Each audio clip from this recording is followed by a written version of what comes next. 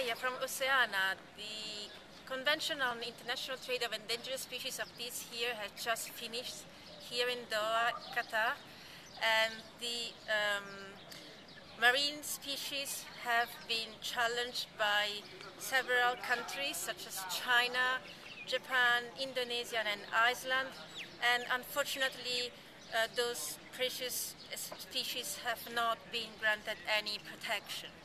So the 31 species of coral and bluefin tuna, one of the most symbolic fish on the planet, as well as 8 species of shark, will still have to live without being protected.